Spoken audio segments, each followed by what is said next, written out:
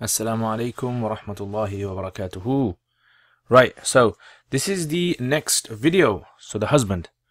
So now, let's say for instance, there is a husband, wife passes away, husband's been left behind. So how much is the husband going to receive? So for the husband, there's actually two scenarios for him. So there's two scenarios for the husband. Scenario number one is that he gets a half. So write this down.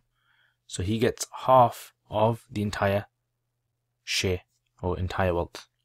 This is when there are no children involved. So if the wife who passed away didn't have any children, irrespective of whether the children are from him or from another husband, right, it doesn't matter.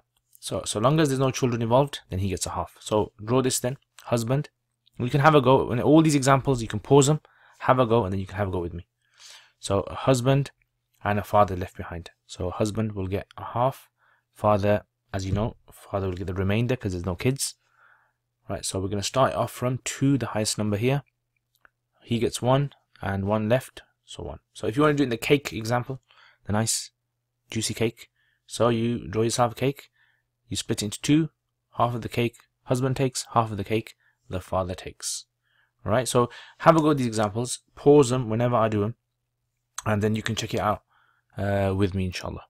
Alright, so this is the husband's share when there are no kids involved. The wife has died and she's left no children behind. Not his children, but her children. Okay, next. The second scenario is he receives a quarter. So a quarter of whatever's left. In other words, it's reduced now. This is when there are children involved. So if there are children involved, in other words, if the lady has children, whether those children are his children, whether the children are from another marriage, doesn't matter. So long as there's children there, then the husband will get a quarter. So for instance, let's say there's a husband and let's say there's a son, right? So she's left behind a son and she left behind a husband. Husband will get a quarter and the son will get the remainder. So we start off the calculation from 4. Give 1 piece to the husband and you give the rest 3 pieces to the son. Simple as that. You want to do the cake? Right, go for it. Split the cake into 4 pieces. 1 piece will go to the husband and the remainder 3 pieces will be given to the son. He gets all of that nice cake, 3 pieces all to himself. Okay, so this is the calculation for the husband and it's done. It's over, right? So because he gets the remainder, yeah, he gets 3, so I'll just put 3 there. Right, I'll just put 3. Looks nice. Okay, cover up my mistake. Anyway, so let's try now some extra examples now. You guys ready? Alright, get your pens out, get your papers out. We're going to try some extra examples. So pause the video and have a go at these. Right, you should know the fractions by now. Okay, let's have a go together then.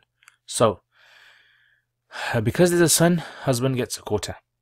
Right, put a quarter. Because there's a son, the father gets 1/6. Right, and the son gets the remainder. Now if you'd forgotten this, go back to the videos or go back to your notes and make sure you check them out.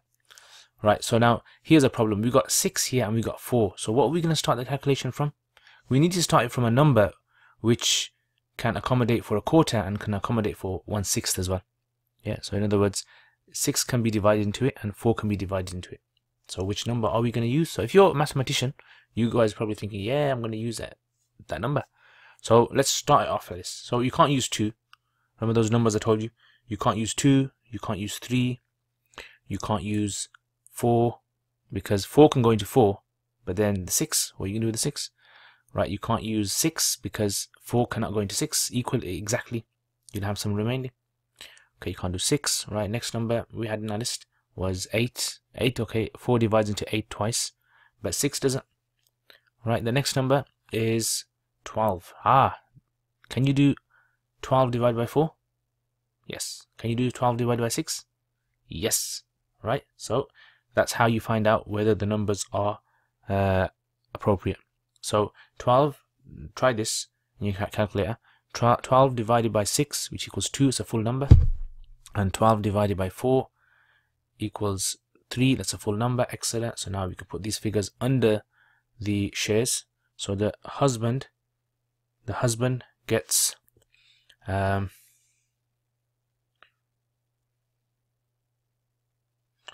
3, and the father gets 2, right? and the remainder goes to the son. So 12 minus 2, which equals 7. So 7 portions or pieces will go to the son. Excellent. Okay, let's give him that. There you have it.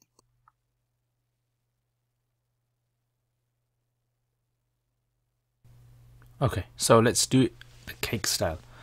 Right, so 12 pieces in our cake this time. So we're going to give 3 pieces to the husband. Right, give him 3 pieces. And we're going to give 2 pieces to the father. Yeah, so that's 1/6 of 12. Give him that. Okay, so 3 pieces to the husband, 2 pieces to the father, and how many are left? Count them. 1, 2, 3, 4, 5, 6, 7. Okay, and there you have it. So 7 pieces goes to the son. Well done, congratulations if you got that right. If you didn't get that right, play it back, try it again, and watch the videos. Okay, let's see what you got in the next one now. So, husband. Now because there's a daughter involved, he's going to get a quarter. Father, because there's a daughter involved, he's going to get 1/6 plus the remainder. So make a note of that. And the daughter will get a half. Okay, so let's see what we can start. So we've got a 4 here, we've got a 6, and we've got a 2. Right, so here we can use the same number as we used in the last one. So we can actually start it off from the same number, which is 12. Because 4 goes into 12 equally, and 6 goes into 12 equally, and 2 goes into 12 as well. Right, so it's a bit like combination. You're going to have to try different numbers to see which one fits in. Okay, so 12 divided by 4 equals 3. 12 divided by 6 equals 2. And 12 divided by 2 equals 6. Yeah, same procedure as before. Okay, so 12 minus 6 minus 2 minus 3. Oops, let me just write that again. Okay, so the remainder is 1. So this goes to the father. Remember, we said he also gets a remainder with his 6th. Right, so 2 plus 1, so therefore he's going to get 3 overall, isn't he? Right, so this time, see, the father actually gets the same amount as the husband. Right, so 6 plus 3 plus 3 is 12. So now let's do it on the cake again. Right, so you color this in, guys. Okay, so we're going to give 3 pieces to the husband this time. We're going to give 3 pieces to the father as well this time. Okay, let's color that in. This is the good thing about doing it online. You can nice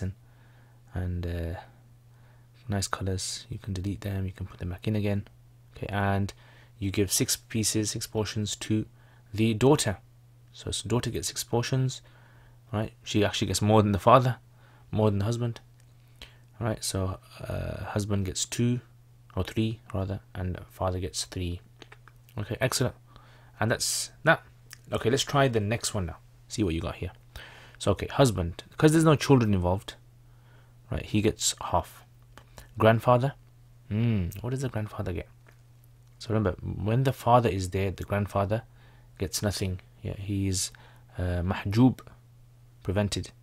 So okay, father gets remainder. Let's start off with 2, because the highest number. Give 1 to the husband, and let's give 1 to the father. Right, so if you had a cake, split it into 2 pieces.